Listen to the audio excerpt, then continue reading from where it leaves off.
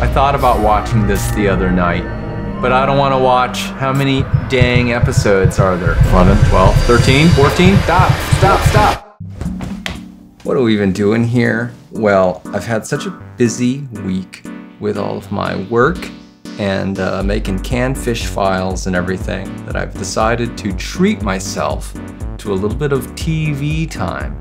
That's right, I'm going to fire up the old Amazon, Fire Screedly D, and we're gonna look at Netflix.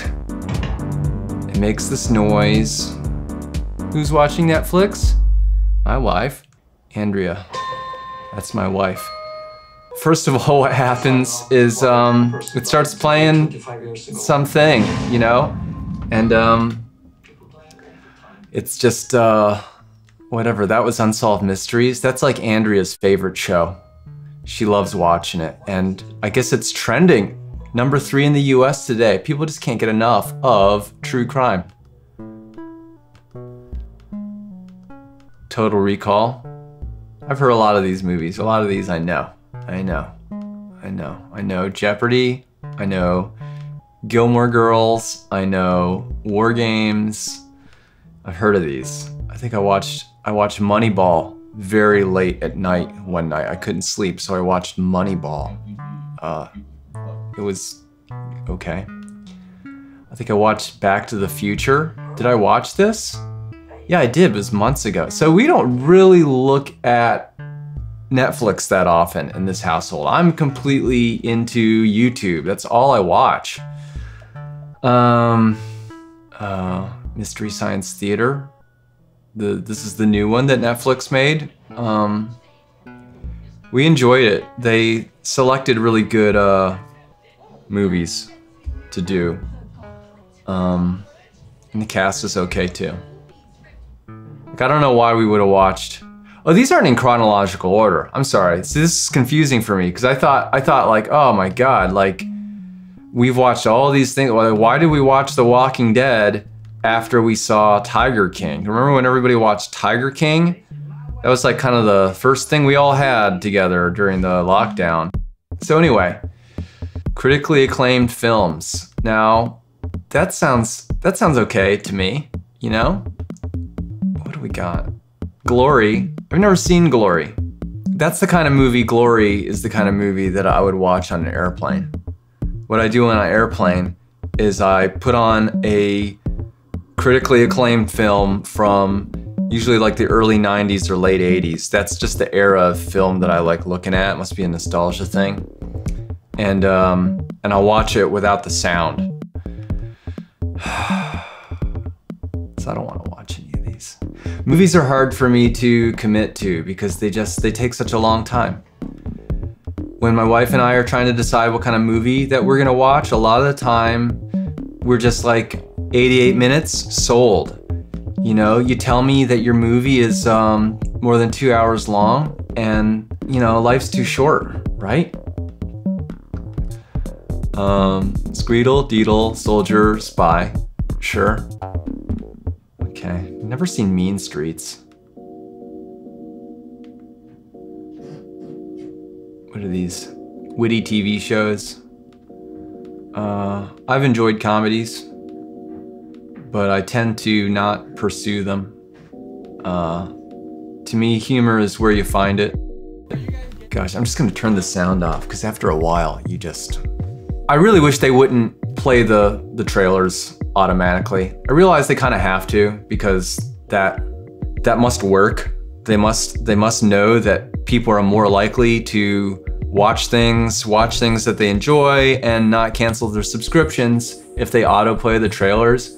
Like where the cursor is, like where the movie that is highlight is not necessarily where my eye is going. I'm actually, when I've gone to a row, by the time the row slides into view, I have seen all of the movies here. And so when I'm pressing right to cycle through the movies, I'm looking over here.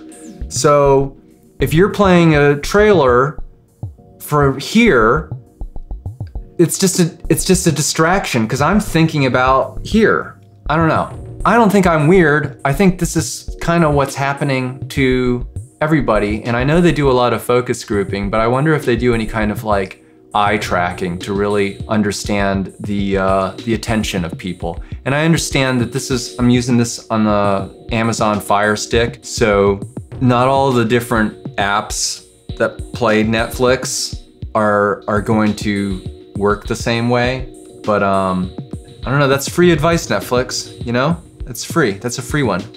You give me about $1 million a year. Imagine what I could tell you. I have always found it peculiar that the language that they use to suggest things based on stuff that you've watched is because you watched Star Trek The Next Generation. It's like, hey, because you went ahead and did that, you gone and done it. You done watched Star Trek, so I guess it's up to us to pipe in, you know, a bunch of this other sci-fi garbage that you like Star Trek Voyager. Who watches that? Second worst Star Trek? Oh no, it's probably third or fourth worst Star Trek, I guess.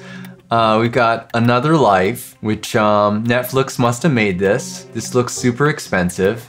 It's got what's her face from Who Do You Do? A mysterious alien object, a perilous mission, a gutsy crew. Yeah. I don't know. Better Than Us? I thought about watching this the other night, but I don't want to watch. How many dang episodes are there? So many.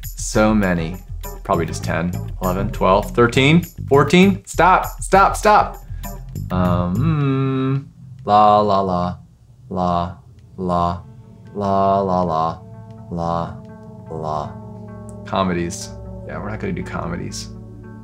We're not gonna do suspenseful movies. I don't like I don't like stuff that stresses me out.